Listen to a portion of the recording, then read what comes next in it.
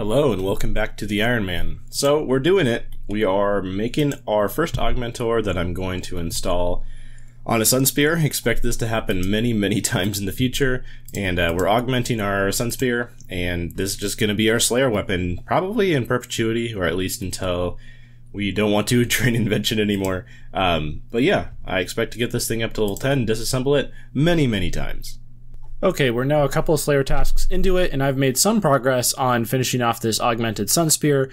Haven't quite got it to level 10, probably would need to do a couple more Slayer tasks to do that, but I think it's time that we take a break and we start working towards ROTM. As I mentioned in the last episode, this is kind of the main goal I want to aim for in this episode. And there's a couple reasons for that. It will finish off all the extra stuff for World Wake, so I'll get the ring and I'll get automatons and all that. Yada yada, you've all seen this before, but there are a couple of pieces of new content that are like kind of related to ROTM as well. First of all, now you can make Abyssal Bane, Dragon Bane, and Revenant Bane weapons. You do need, I think, 2 Draconic Visages to make the 2H sword, 2 Abyssal Whips to make the Abyssal 2H sword. So yeah, I do want to make these. They're supposed to be really good against dragons and abyssal creatures respectively. And with all the new abyssal creatures added to Slayer, I'm probably going to want these weapons. And then also the other thing is that you can kill the Arc Glacior for Slayer tasks, and it gives about 5k Slayer XP per kill. I don't know how that scales with like how many mechanics you have enabled, because obviously the more mechanics you have enabled, the more HP it has, and typically Slayer XP is related to how much HP a monster has. So I'm not really sure how that works. This might be a minimum, this might be a maximum, but I want to be able to get some Glacior Slayer tasks, and then I want to kill Arc Glacior with a Slayer Helm bonus and all that sick Slayer XP too. So near the end of the last video, I did throw out like the really brief question, hey, I need more money. What's a decent way that I can make money via some sort of like fun PVM method? And pretty much everyone that responded said, don't do that, just do more tree. So here I am doing yet another tree. Now, is that a good decision, you may ask? Is this the way that we should continue to make money? Well, let's pop up in all of these. Funnily enough, this is actually like by far the worst Elite Wild event I've ever had just for straight cash. 3 tiny Necrodium salvage, so only 300k. The medium reward casket had a fortunate component at least, so yeah, cheers for that. Okay, so our luck with the tree isn't the greatest. Let's see what we can do with the star instead. Had to teleport out of there because I didn't realize I had like a wild creature attacking me. Not a bad start, decent amount of Alex, and for our special bag we got 650k. That's a decent amount of cash. I don't think I've ever seen a cash drop that big from wild events. Okay, so I was just AFK fishing doing my thing last night, and I must have not realized it from being so AFK, but opened up my bank this morning and I found we got a little Bubbles pet right at the very front of the bank. So I regret to inform you I have no idea when I actually received it. At some point yesterday. When I AFK, I go pretty hard. But yeah, that's our second skilling pet. So we now have fishing and divination. Okay, we just hit level 10 on our fishing rod-o-matic. First one, hopefully the first of many. I don't remember how much XP you get for disassembling a level 10 item, but we're about to find out. It looks like we're going to get 459k invention XP, that's sizable, and that's going to get us all the way up to level 38. So we hit level 30 in all skills, and we're getting pretty close to level 40 in all skills as well. Okay, the first step and the path towards ROTM out of the quest I still need to do is Anakra's Lament. I'm just finishing that up now. I always did appreciate how they redid this cutscene with the new Majorat models after ROTM came out. It was a nice touch. And there we go, kind of an unspectacular award, although the Camulet isn't entirely useless because I'm still at a summoning level where making granite lobsters is probably a useful thing to do with my Crimson Charms, and this is the best way to like go mine granite and bank it. Next quest that we have to do is, of course, the Slug Menace. Very imposing boss fight here. Let's just quickly demolish this thing.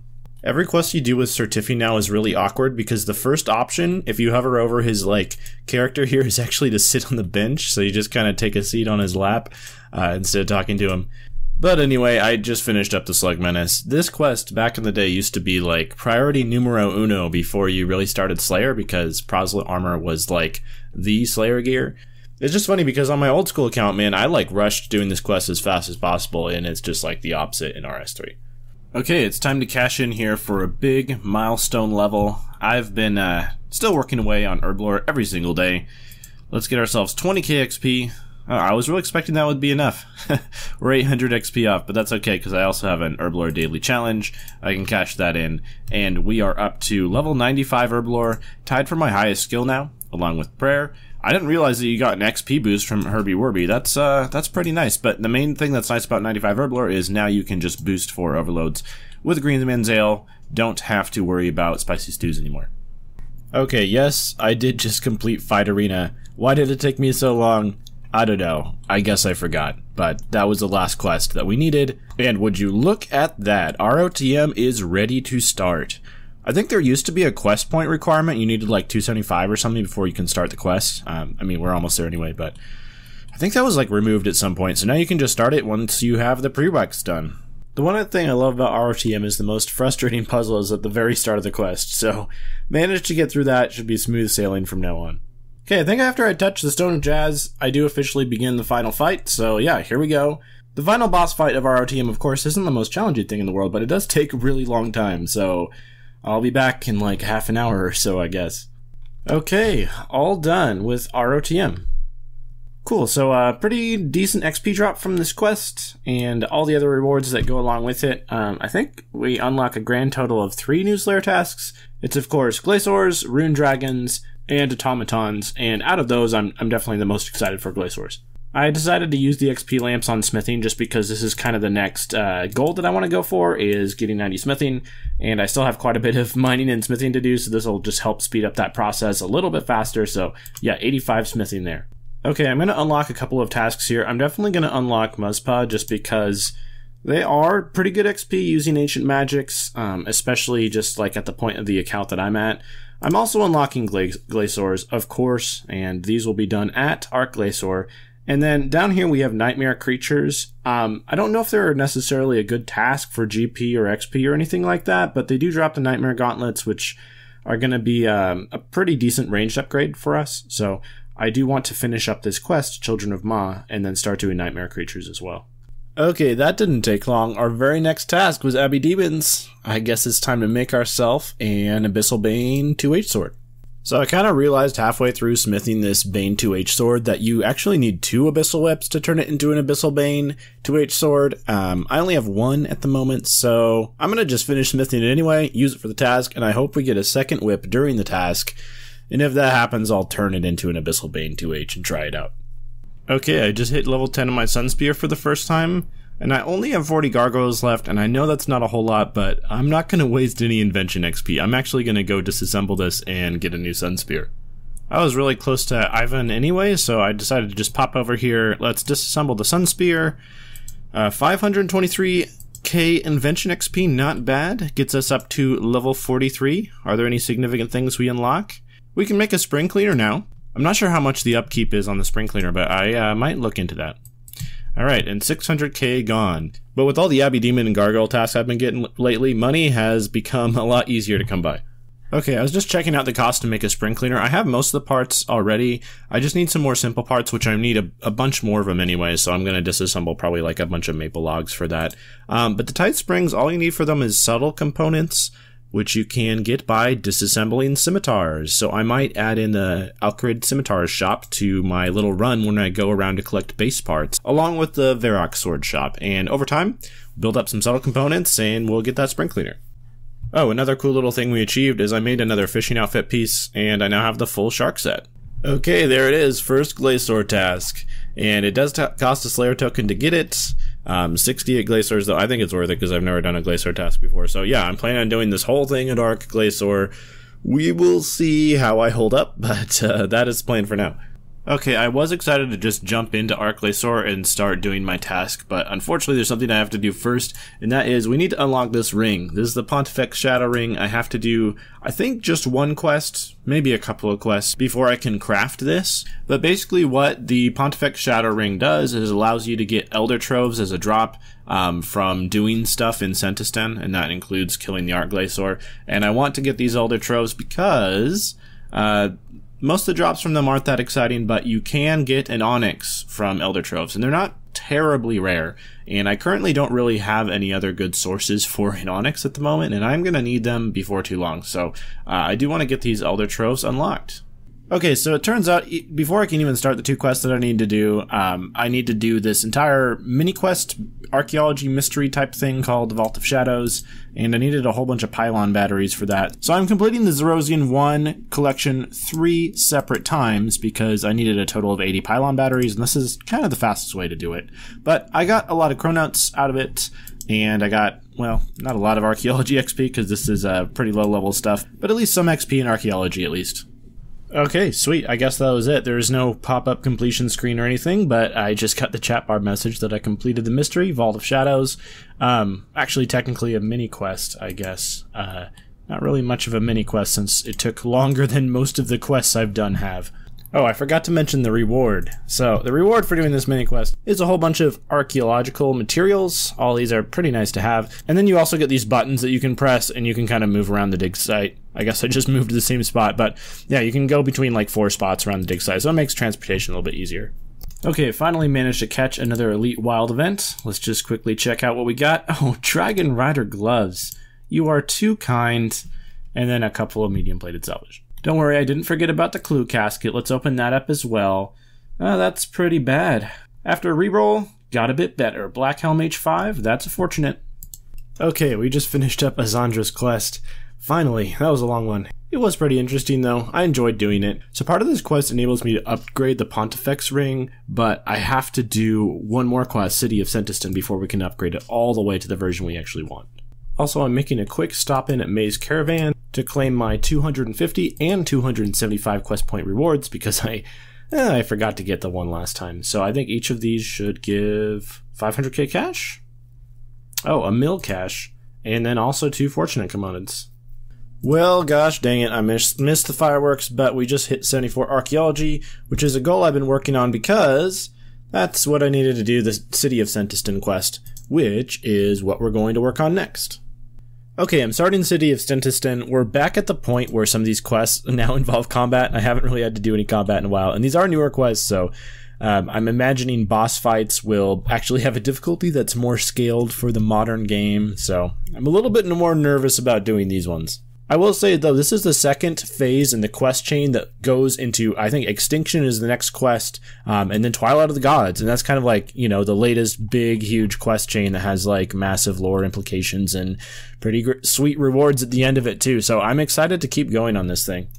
Okay, it took me until today, I must admit, to realize that this dude's name is not Azandra, as I've been saying for probably years at this point.